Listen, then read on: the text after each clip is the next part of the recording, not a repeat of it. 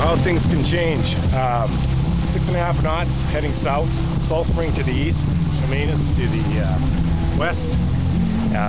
Winds are only about, I don't know, 8 to 10 knots, but right now we're on a beam reach, and Port Tack, we're doing great here. We're flying along, heading due south, and Jenny up, got the main up.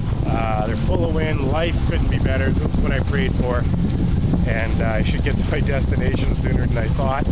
I'll report in when we get there. This is what it's all about, folks. This is why I sail, and I hope you do.